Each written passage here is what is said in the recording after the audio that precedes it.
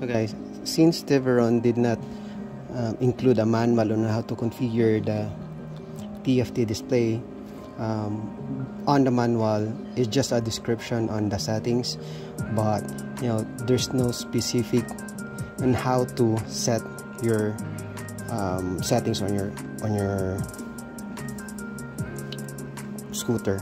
So in this video, we're going to show you how to set up your scooter. So this is the TFT, and I mean this is the NFC key. To power on your scooter, you just need to tap here, so you can barely hear the sound. For power off, it's 2 beeps, then power on 2 beeps. So let's power on. So this is the power on, this is the M or menu settings, plus and minus. So once that's power on, we got our blade already fully charged. So this is the main display, this is the percentage, the voltage, the clock, the rear and front motor, and this is the status. So in here, this is our cruise control or cruise settings, and this is our gear. So by default, this is first gear.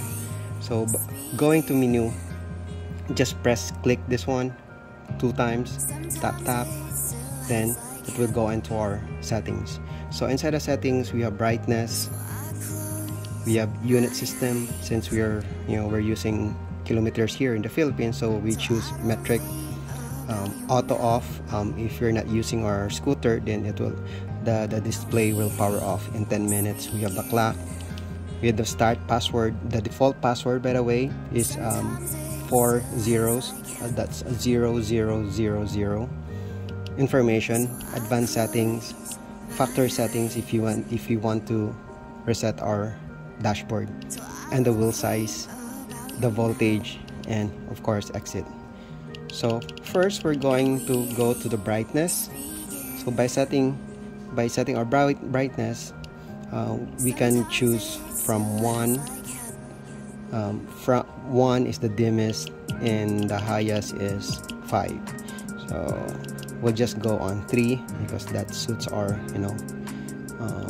and just to save a little bit of battery.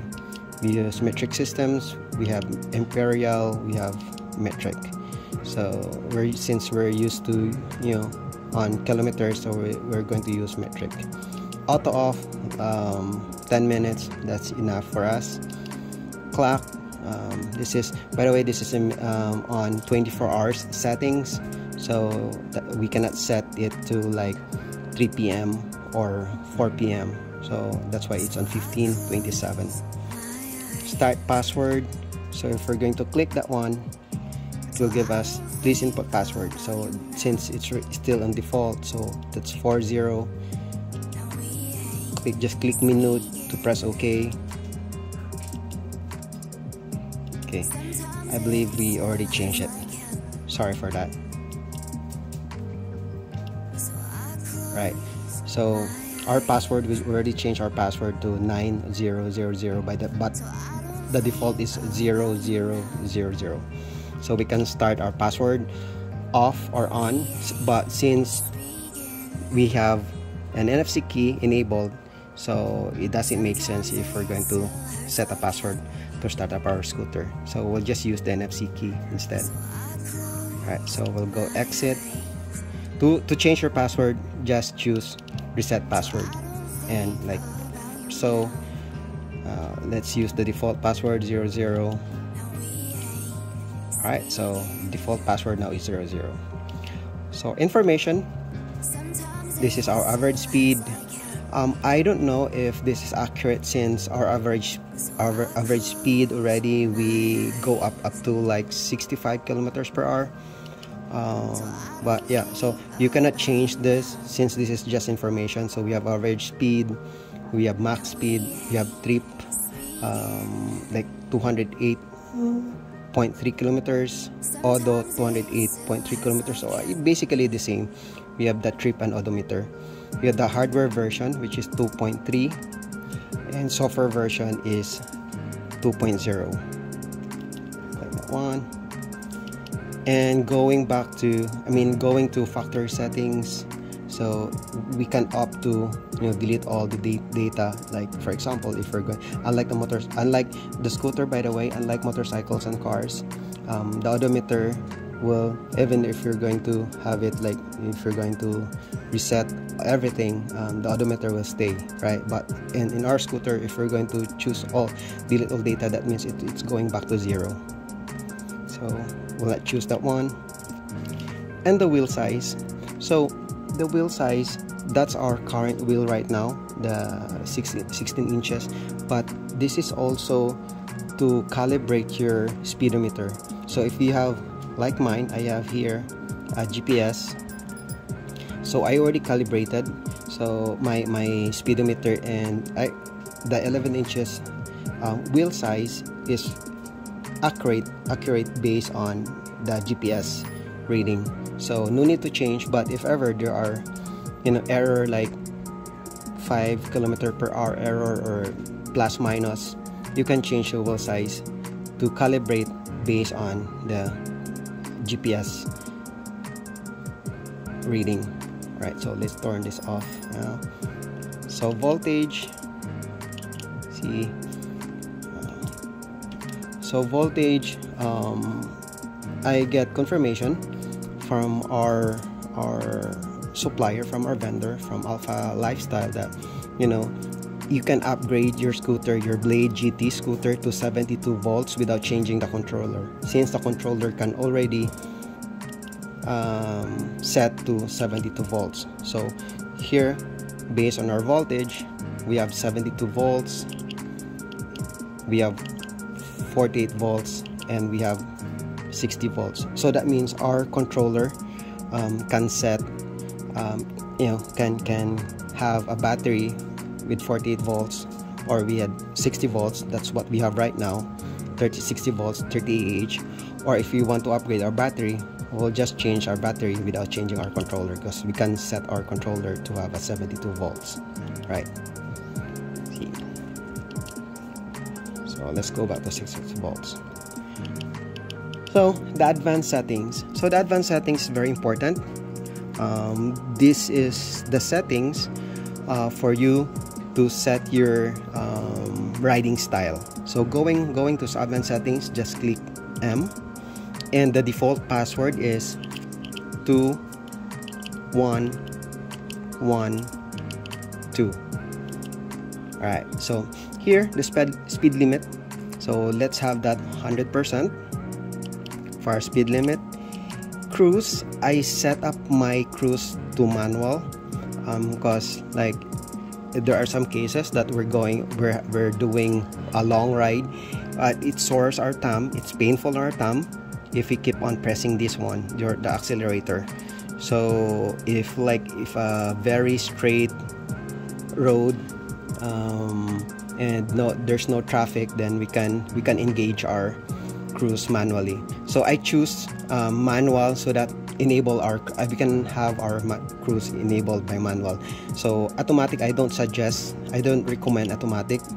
I had an issue before, like in a traffic, I forgot the cruise is enabled in auto, and I was expecting that the scooter will slow down when I release the throttle, but it did not, because the cruise control is enabled in automatic.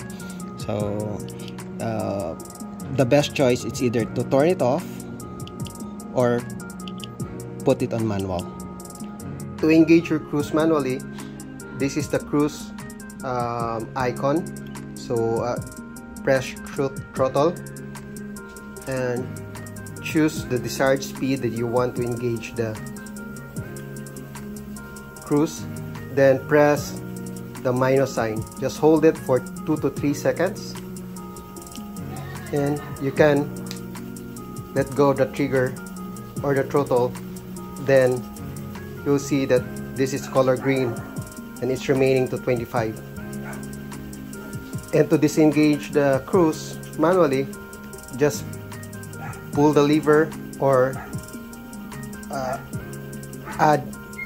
just add a speed on your throttle. So like so, it will disengage a cruise. Brake, disengage. And I show you another way to disengage the cruise is, again, hold for 2 to 3 seconds, then just the trigger. See, it will disengage.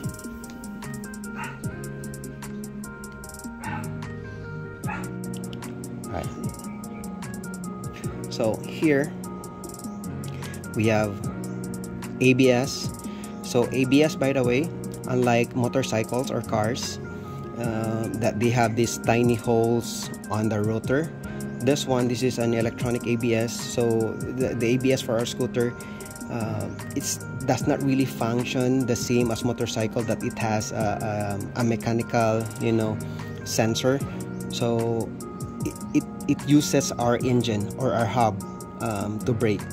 So if you turn that on, then I don't recommend it, because the brake, even if it's very slow, it's still engaging the ABS. So regardless what your speed, what's your speed is, it's engaging the ABS. Unlike in a motorcycle or in a car that has a sensor for your rotation of your rotor, it only engages if like it's a sudden brake. But this one in our scooter, even if we are very slow, walking phase speed, it's still engaging the ABS. So I choose that to disable ABS on. Right. So if you're going to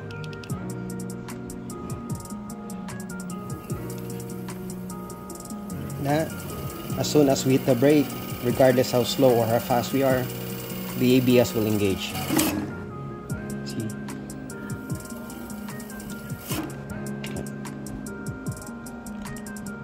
So speed magnets, leave that as it is. We have 30, that is set to 30. And let's go later on the assist parameters. Export the assist parameters is the settings for your gear from gear 1 to gear 5, right? So export, just have that know so that you can set your assist parameters. Temperature protection, we set the 220 degrees. I think that's the default settings. And zero start, that means we'll keep that as it is. That's yes, right? So we can set that on no, zero start, or yes. So we'll start yes. Okay, so let's go to assist parameters. Assist parameters, this is your assist 1, that's your gear 1, assist 2, that's gear 2, so on and so forth. So by default, assist 1, we have the limit, speed limit of 30%. EABS, that's 1. F start is level 2. F start level 1. So by default, this is the F, the front, I mean that's the F front start level is 1. R start level 1 as well. But however, we change that because if we're going to set that to 1, EABS 1, F start 1, R start 1, it will take around 5 seconds for the wheel to to engage, and it doesn't make sense. Like if the gear 1 is too slow for us and we're not using the gear 1, then it doesn't make sense to have gear 1. So might as well set all our gears so that we can make use of all our gears. So F current, this was set to 10 and I changed it to 20 because, as I said, doesn't make sense to set to we cannot reduce the gear. So I'll be showing later the settings if we're going to change that, what's the performance. So gear 2, I have here 45%.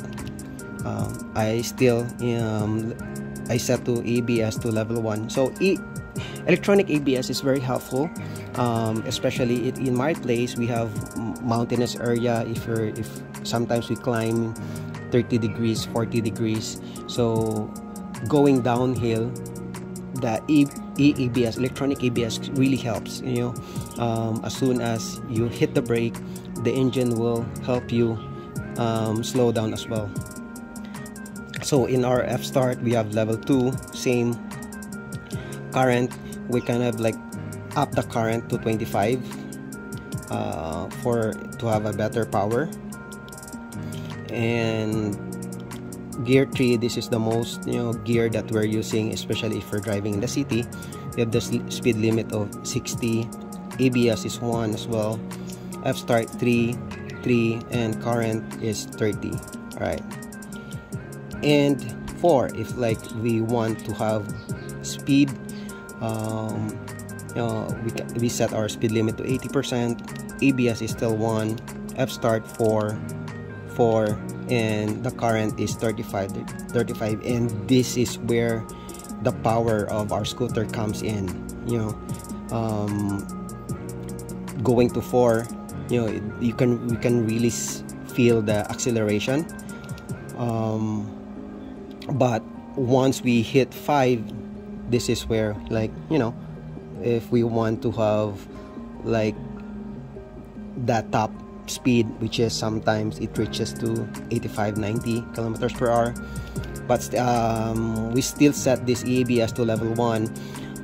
If ever we want to climb to some hills and going downhill, then sometimes we set this to level 3 or level 4 to help us, to assist us on our braking. F start is 5. F start is level 5. Current, we max out to 40. However, based on the settings, I don't know if we can push this to the limit, which is, I think we can push it to 60. But I don't recommend it, probably because the 60 is, maybe this is configured to 72 volts battery, but based on our controller, we can set our controller is on 35 to 40 amps limit. That's our limiter. So our maximum limiter is 40, but I don't know why we can set this to go beyond 40, which is 60. I don't want to try it. I don't want to damage my hub, but yeah. So that's our settings. So going back to, as I mentioned, by default, let's put this in 1 just for an example. 1, and current is, let's go 15. Right.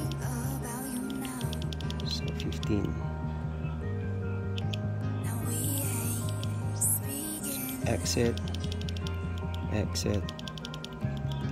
So gear 1. So I'm showing to you. See, it will take very slow, 4-5 kilometers.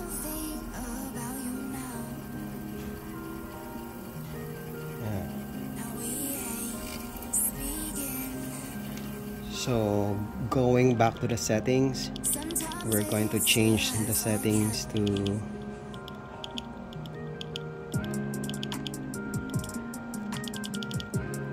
just 1, gear 1, 2,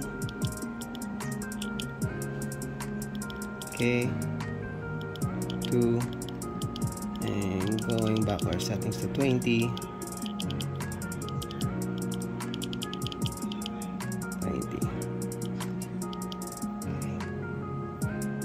Exit.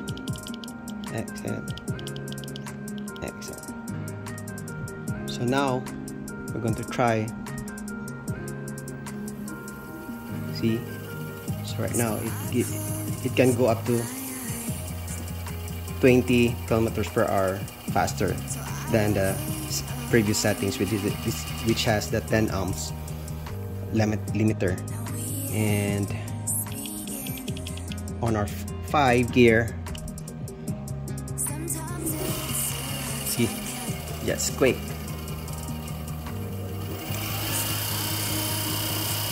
That's 9,902 kilometers per hour in gear 5.